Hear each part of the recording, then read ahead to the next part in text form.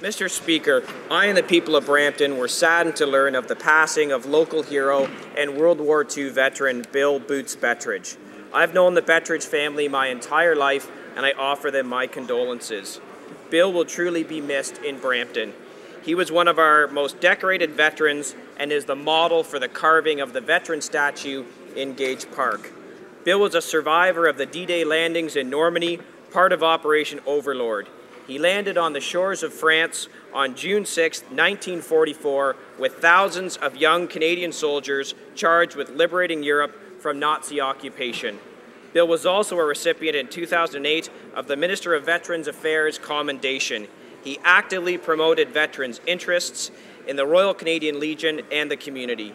He used his experience and stories to inspire young people to gain a better understanding of veterans. Bill was a great man who will be missed. Missed but not forgotten, lest we forget. The honourable member for Dartmouth.